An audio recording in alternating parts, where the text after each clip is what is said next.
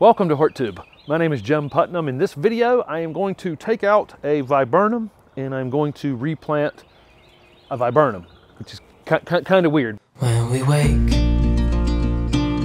hear the birds and see the sun. Side by side, our fears are done. Oh, the good times just begun.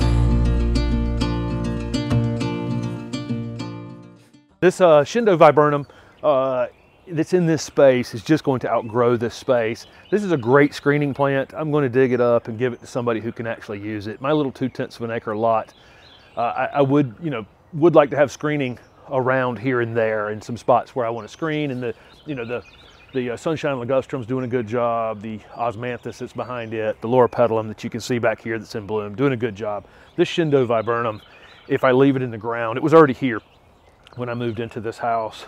If I leave it in this space, this thing could get 25 feet tall and be out here on the path toward the camera. It'll be in a 12, 15 feet wide at the base. I can do some pruning on it over the years, but easier to get it out now than it would be later. I'm actually going to plant a Viburnum macrocephalum, or Chinese Snowball Viburnum.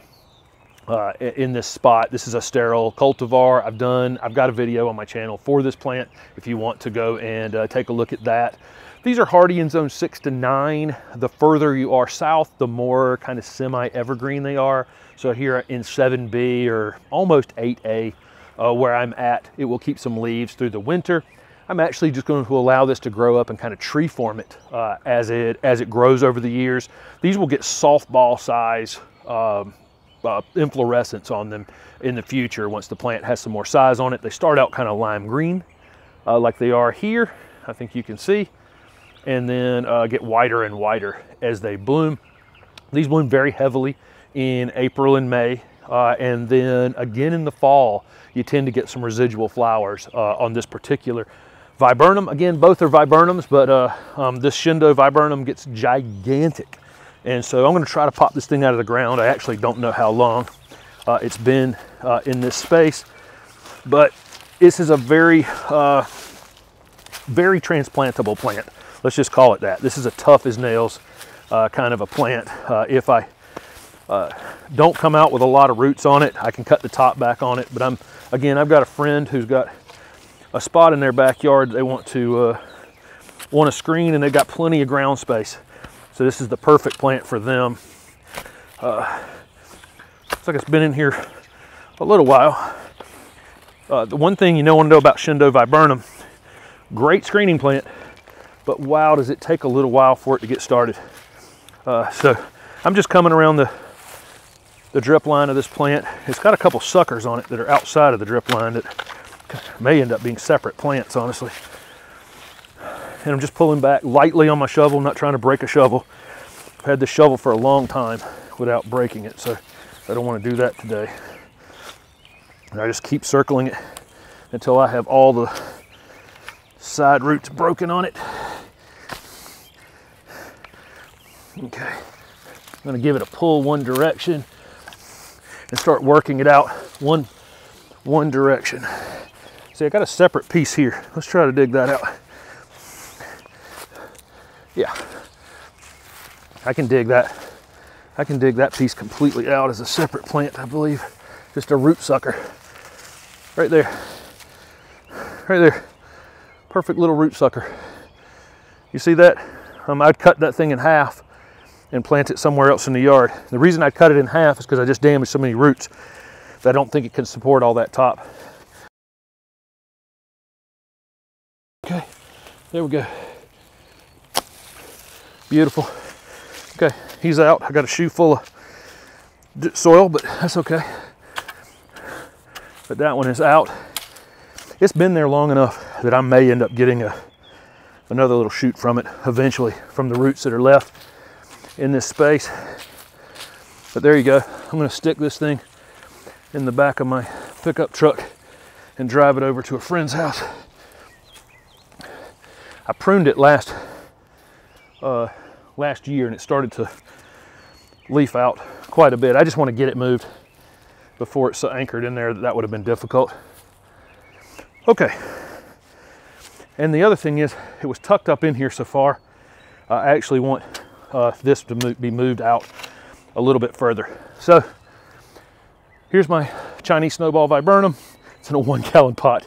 A little easier than my Chindo Viburnum job there.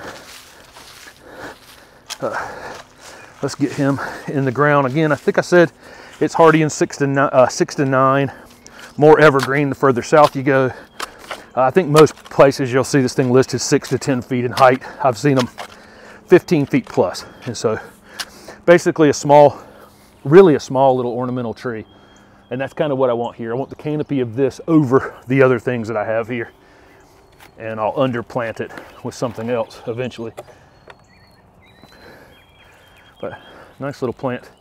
This 1 gallon pot. I've actually had this for a long, long time in this pot. Probably close to a year without figuring out where I was going to put it.